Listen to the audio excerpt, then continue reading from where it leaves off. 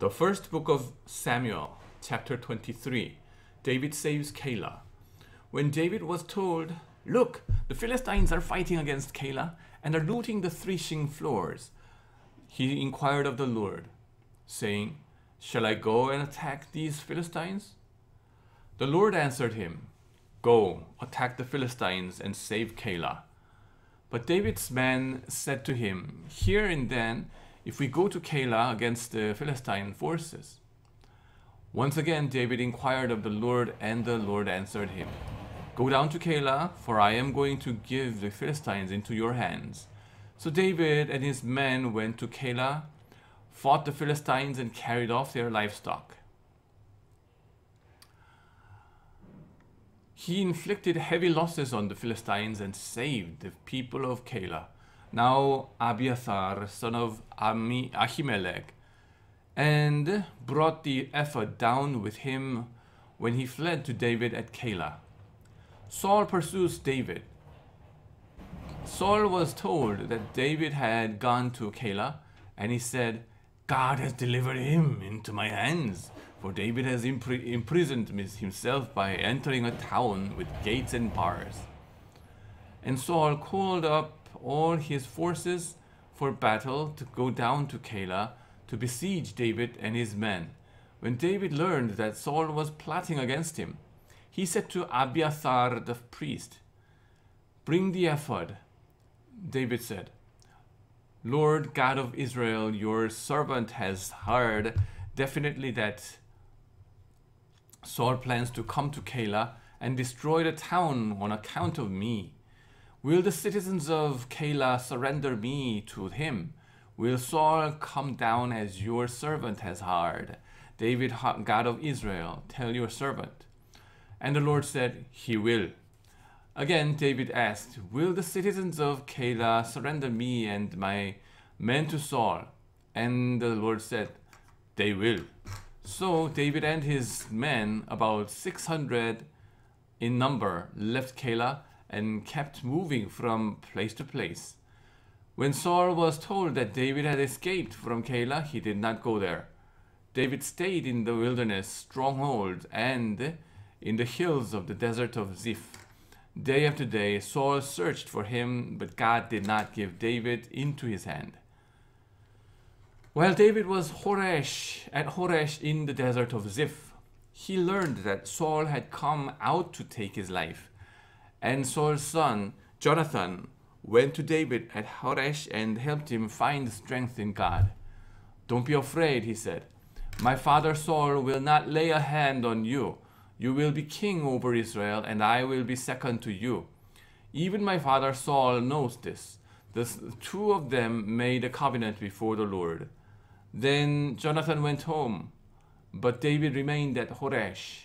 The Ziphites went up to Saul at Gibeah and said, "It is David hiding among us in the strongholds at Horesh on the hill of Keilah, south of Jeshimon. Now your majesty, come down whenever it pleases you to do so, and we will be responsible for giving him into your hands." Saul replied, "The Lord bless you for your concern for me. Go and get more information. Find out where David usually goes and who has been seen him there. They tell me he is very crafty. Find out about all the hiding places he uses and come back to me with definite information. Then I will go with you. If he is in the area, I will track him down among all the clans of Judah." So they set out and went to Ziph ahead of Saul. Now David and his men were in the desert of Maon, in the Arabah south of Jeshimon. Saul and his men began the search, and when David was told about it, he went down to the rock and stayed in the desert of Maon. When Saul heard this, he went into the desert of Maon in pursuit of David. Saul was going along one side of the mountain, and David and his men were on the other side, hurrying to get away from Saul. And Saul and his forces were closing in on David and his men to capture them. a messenger came to Saul, saying, "Come quickly, the Philistines are raiding the land." Then Saul broke off his pursuit of David and went to meet the Philistines. That is why they called the place Selah Hamalekoth. And David went up from there and lived in the strongholds of En-gedi. David spares Saul's life. Chapter 24. After Saul returned from pursuing the Philistines, he was told, "David is in the desert of En-gedi." So Saul took 3,000 able young men from all Israel and set out to look for David and his men near the crags of the wild goats. He came to the sheep pens along the way. A cave was there, and Saul went in to relieve himself. David and his men were far back in the cave. The men said, "This is the day the Lord spoke of when he said to you, 'I will give your enemy into your hands for you to deal with as you wish.'"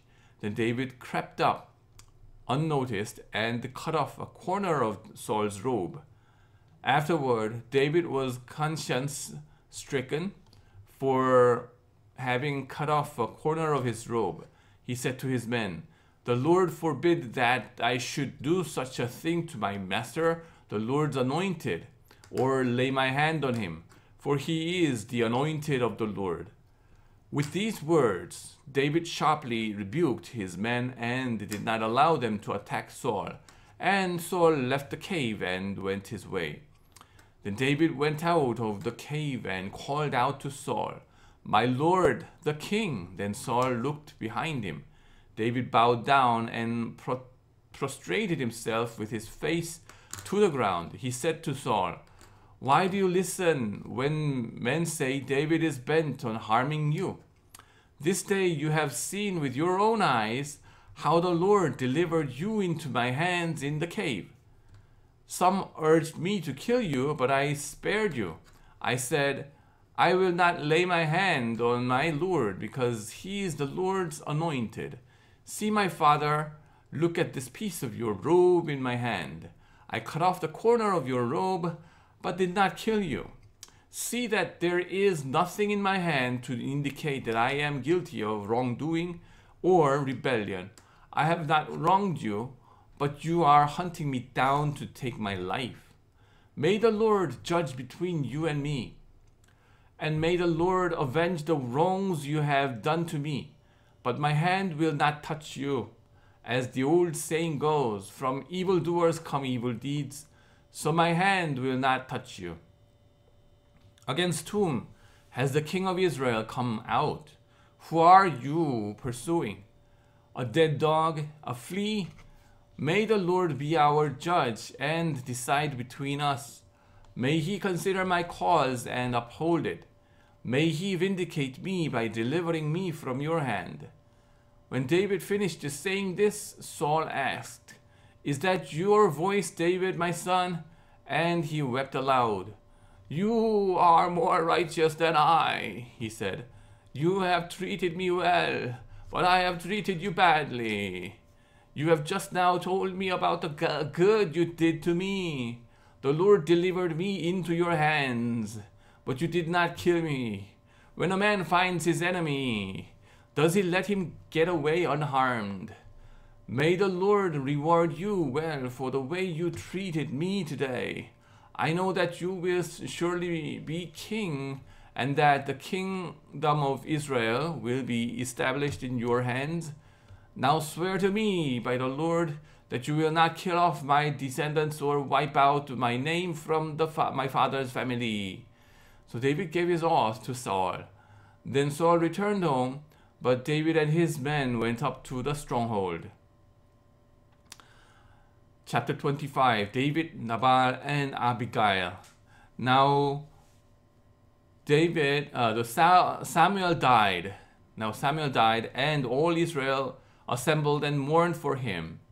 And they buried him at his home in Ramah. Then David moved down into the desert of Paran.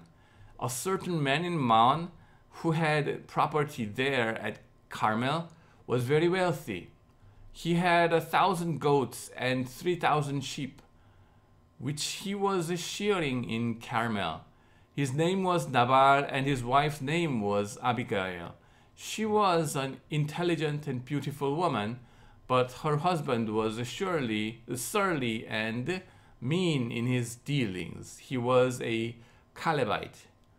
While David was in the wilderness, he heard that Nabal was shearing sheep. So he sent 10 young men and said to them, "Go up to Nabal at Carmel and greet him in my name. Say to him, 'Long life to you, good health to you and your household, and good health to all that in yours. Now I hear that it is sheep shearing time. When your shepherds were with us, we did not mistreat them, and the whole time they were at Carmel, nothing of theirs was missing. Ask your own servants, and they will tell you. Therefore be favorable toward my men, since we come at a festival time. Please give your servants and your son David whatever you can find for them.'" When David's men arrived, they gave Nabal this message in David's name.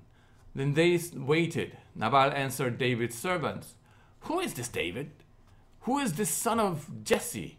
Many servants are breaking away from their masters these days.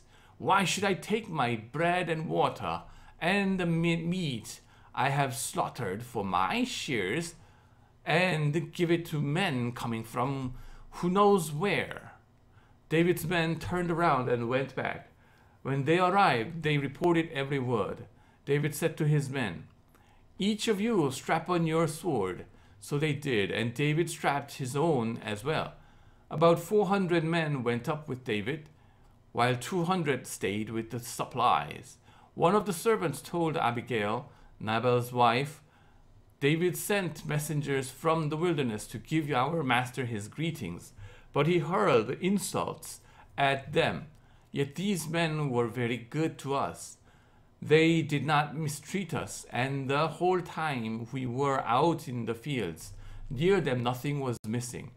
Night and day they were a wall around us the whole time we were herding our sheep near them."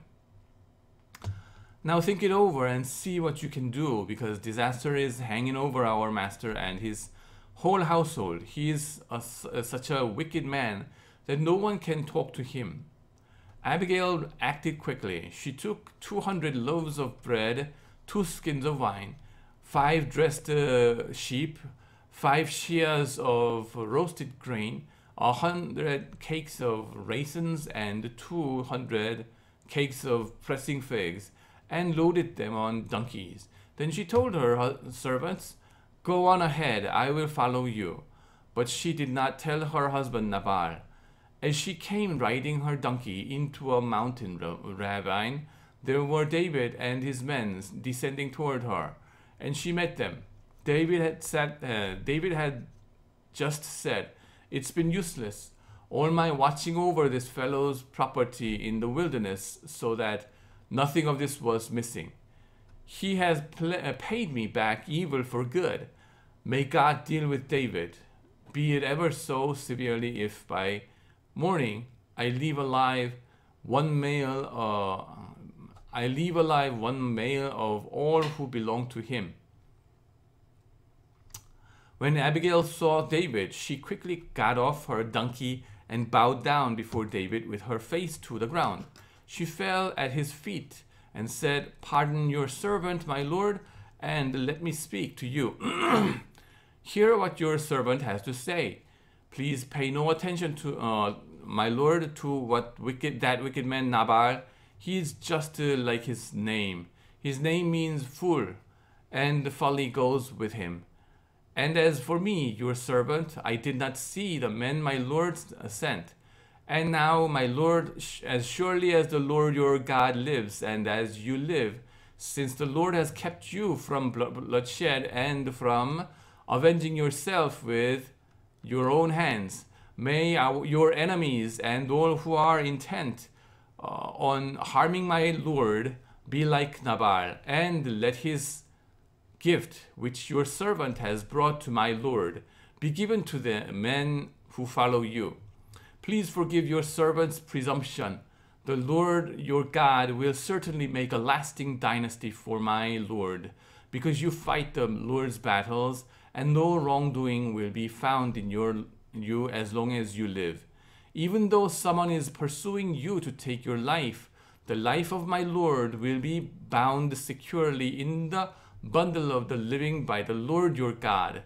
But the lives of your enemies he will hurl away as from the pocket of a sling.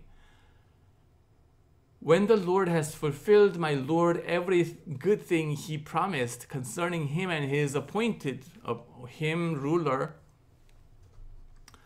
over Israel, my Lord will not have on his conscience the staggering burden of needless bloodshed or of having avenged himself. And when the Lord your God has brought my Lord success, remember your servant. David said to Abigail, Praise be to the Lord, the God of Israel, who has sent you today to meet me. May you be blessed for your good judgment and for keeping me from bloodshed this day and from avenging myself with my own hands. Otherwise, as surely as the Lord, the God of Israel, lives, who has kept me from harming you, if you had not come quickly to meet me, not one male belonging to Nabal would have been left alive by daybreak. Then David accepted from her hand what she had brought him and said, Go home in peace. I have heard your word and granted your request. When Abigail went to Nabal, he was in the house holding a banquet like that of a king. He was in high spirit and very drunk, so she told him nothing at all until daybreak. Then in the morning, when Nabal was sober, his wife told him all these things, and his heart failed him, and he became like a stone. But about 10 days later, the Lord struck Nabal, and he died. When David heard that Nabal was dead, he said, Praise be to the Lord, who has upheld my cause against Nabal for treating me with contempt. He has kept his servant from doing wrong and has brought Nabal's wrongdoing down on his own head. Then David sent word to Abigail asking her to become his wife. His servants went to Carmel and said to Abigail, David has sent us to you to take you to become his wife. She bowed down with her face to the ground and said, I am your servant, and I am ready to serve you and wash the feet of my Lord's servant. Abigail quickly got on donkey and, attended by her 5 female servants, went with David's messengers and became his wife. David had also married Ahinoam of Jezreel, and they both were his wives. But Saul had given his daughter Michal, David's wife, to Paltiel, son of Laish, who was from Galim. Amen.